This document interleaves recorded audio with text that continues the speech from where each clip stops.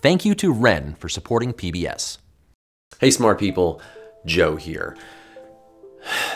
There it is, folks. Red line means stop. You've got COVID. Or I've got COVID. That's what I'm saying. I've got COVID. I'm vaccinated. I am boosted. And I'm definitely not alone. All of you out there who have been infected or gotten sick or are worried when it's going to come for you, I'm asking myself the same questions you are. First and foremost, what the heck? I mean, what have we been doing the past 2 years? All the masks and the staying home and the hand sanitizer and the vaccines and the boosters, and I still got the virus. Yeah, that happened. But what does this mean? Is it gonna come for all of us? Do I have like COVID superhero immunity now? Those 3 shots I got even work? I mean, what does this Omicron thing mean for the possible end of the pandemic? Did science fail us? Well, I've got nothing but time right now, isolated at home. So let's chat about it.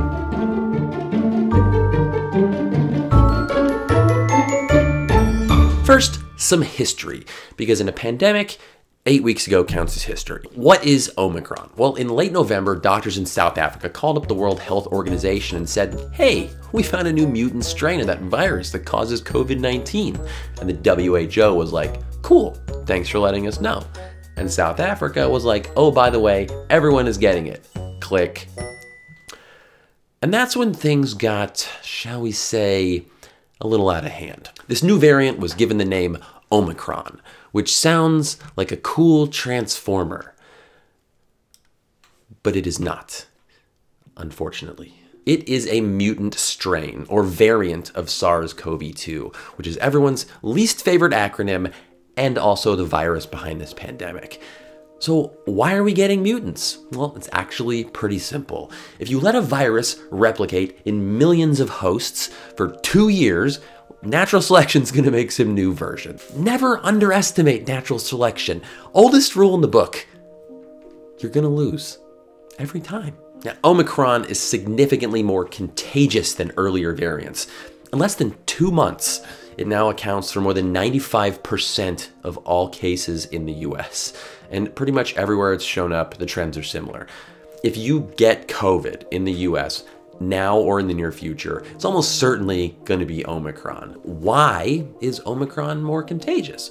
Well, it reproduces in the airways something like 70 times faster than COVID classic, which means more virus being coughed and breathed out sooner after you're infected, which means on average, you have to spend less time with an infected person to get it.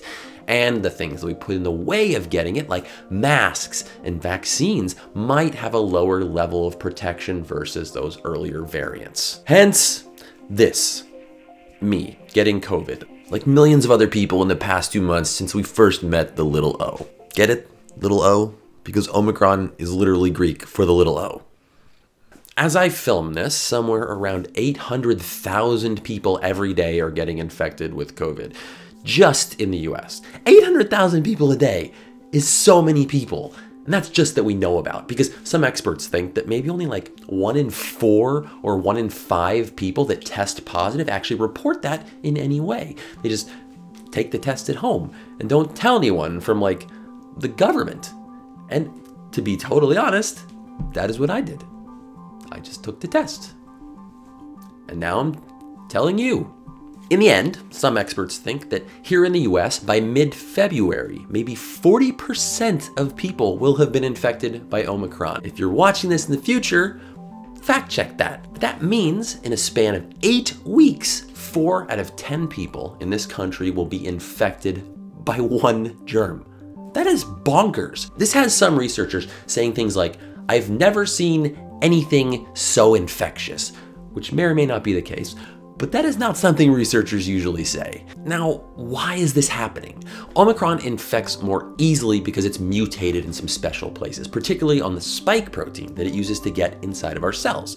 And since those mutations change the way the virus looks and the way that it's shaped ever so slightly, the antibodies, the immune system defenders inside our bodies, whether they're from vaccines or from a previous infection with some other flavor of COVID, Well, those antibodies might not recognize Omicron as well as they did other variants, meaning even if you have the vaccine or if you've had COVID before, you might still get sick. Hence this.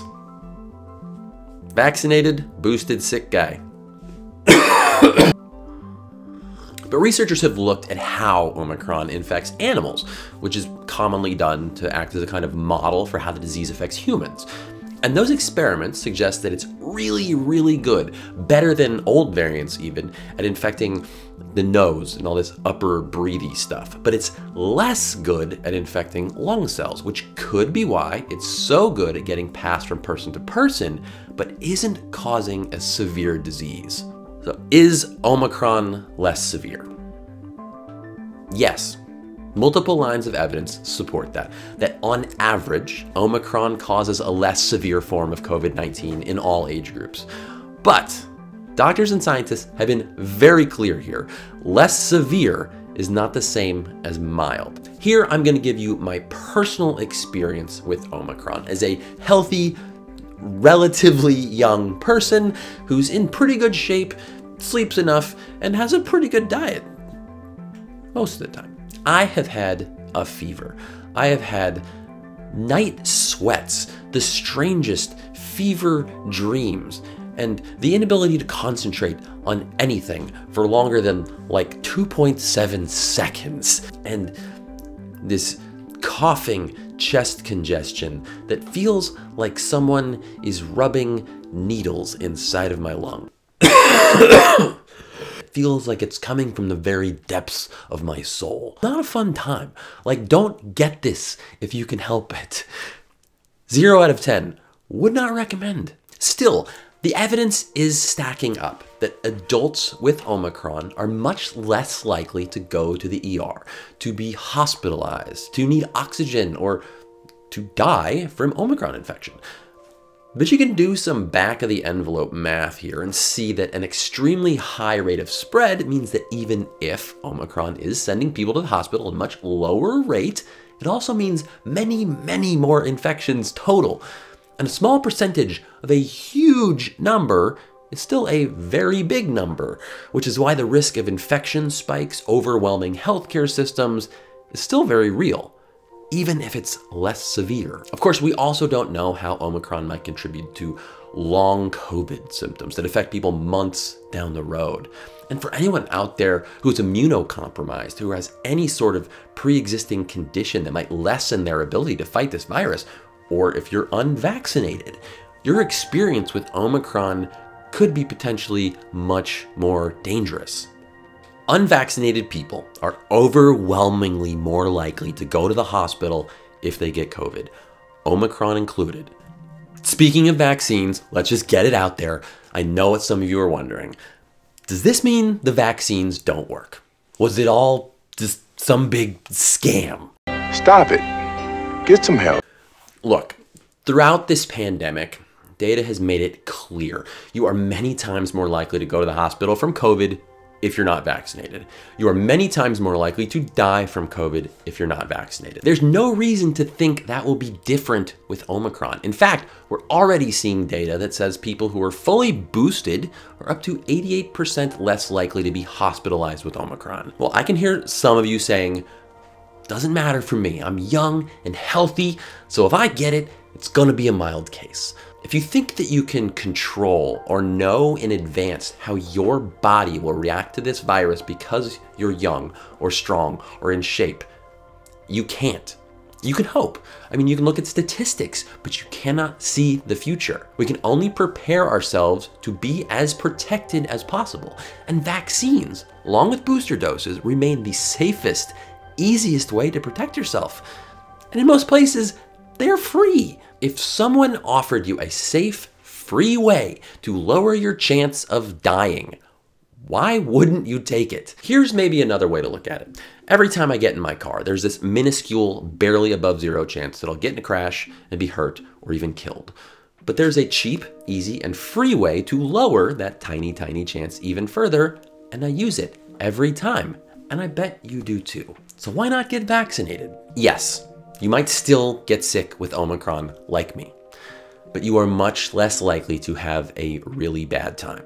I think one of the biggest failures in communication from the start of this pandemic, and something that we need to work to educate people better about in the future, is that vaccines are not, and were never going to be, a magic wand kind of tool that would make you completely invincible from ever getting infected with COVID. And there are a lot of reasons for that. For one, evolution. Germs are constantly evolving and being pressured to evade our efforts to make them go extinct. Variation in how the immune system responds and develops long-term protection in different people. And simply, that's just how vaccines work. I mean, think back to the shots you got when you were a kid. They almost always involve later doses after the first one to keep your immune system as ready as possible. And guess what? Infections still leak through. Smallpox is still the only disease that we've totally eradicated with vaccines. But the rest of those vaccines we take, they have saved countless lives because wherever they might fail at preventing infection, and they actually do a really good job of that in most cases, they are super effective at preventing serious disease. And that is true for COVID vaccines as well. Yes, vaccinated and boosted people are still getting sick. I'm one of them. But a smaller and smaller percentage of sick people are dying, and that is what vaccines have done and continue to do for us. It would be great if vaccines gave us some invincible virus force field, but saving lives is a success no matter how you slice it. One of the most interesting questions that come out of all this is whether getting infected with the virus might give you a better form of immunity, like some organic, all-natural antibodies or something. I'm kidding. But injection versus infection, which protects better? And is injection plus infection even better still? Now, immunity is not some on-off kind of things. It works in degrees of protection. And different people will have different responses on the individual level, so we can only talk about averages here. Now, before Omicron, getting the vaccine or having a previous infection, they both appeared to reduce people's risk of reinfection to a similar degree, with maybe like a slight edge to vaccine. Both forms of immunity get weaker over time, which is why we got boosters, which helped raise vaccine immunity back up. Now, of course, if the end result is just getting protected, then vaccine immunity wins out, because you get all that immunity without any of the risks, no matter how small they might be, from getting infected. Now, Omicron can sneak past natural antibodies in the same way that it can sneak past vaccine antibodies. It's a mutant, so everyone's less protected here than we were for earlier variants. What's super interesting is that getting both vaccine and infection-induced immunity seems to create a kind of hybrid immunity that is better than either alone. So if you already have the vaccine or the vaccine plus a booster, and then you get a breakthrough infection, not only are you less likely to get dangerously sick, you'll likely get even better immunity in the end. That means I'm gonna have super antibodies. How about that, huh? Can I join your team? Think of being in a pandemic like going to school, and getting COVID is like taking your final exam. How much practice do you want to give your body before the test? Do you want a pop quiz with no preparation, or do you want to take as many lessons as you can first? Do you get it? If you want the best A+ immunity, get the vaccine too. Now, honestly, getting COVID like 2 years into this, after all that we've been through, it's hard not to be a little disappointed, even knowing as much as I do about the science behind all this. But there might be some silver lining, because Omicron might give us a path out of this pandemic. Specifically, what was a pandemic virus will probably become an endemic virus. Now, when a virus is pandemic, it is basically infecting people everywhere, all at the same time and in big numbers. Basically the last 2 years. When a virus becomes endemic, it keeps circulating in different populations around the globe, but it's less prevalent and has less impact on society, and it's all in all more manageable. That doesn't mean it's no longer dangerous or that people aren't still going to get very sick or die, but its impact will be much less. Now, if Omicron basically outcompetes every other variant and drives them all extinct by sheer numbers, and enough people get infected with Omicron and recover and develop long-lasting immunity to it, and it doesn't further evolve into some more nasty version of its contagious self, then there's a chance that the pandemic phase of COVID will start to fizzle out and COVID becomes endemic. This less severe form of COVID establishes itself as a permanent part of our existence. It flares up in smaller pockets around the world from time to time, maybe every year, maybe every 10 years, no one knows. No one knows if Omicron will in fact end this pandemic, but it's plausible, possible, even likely, depending on who you ask.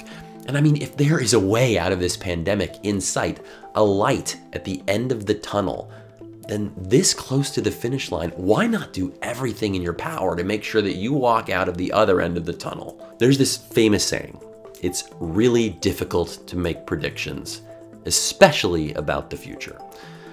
Well, science is the best tool we have to make that impossible task just a little bit easier, because it lets us figure out exactly which lessons from the past are most likely to help us tomorrow. And as the universe continues to change and surprise us, it's our best guide to all the tomorrows after that. All things considered, I think it's doing a pretty good job. You stay safe and stay curious. Thank you to Ren for supporting PBS. Ren is a website where you calculate your carbon footprint and then offset it by funding projects that plant trees, protect rainforests, and suck carbon from the sky. By answering a few questions about your lifestyle, you can find out your carbon footprint and how you can reduce it. Now, no one can reduce their carbon footprint to zero, so you can offset what you have left after reducing. Subscribers receive monthly updates from the tree planting, rainforest protection, and carbon removal projects that they support. You get to see the trees you planted and what your money is spent on.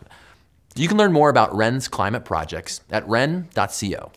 Hey guys, thank you so much for sticking around this far into the video. I hope you learned something.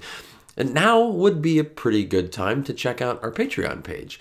There's a link down in the description where you can learn more about how you can support the show at various levels. We really couldn't make videos like this or any of the others without your support, and we appreciate it so, so much.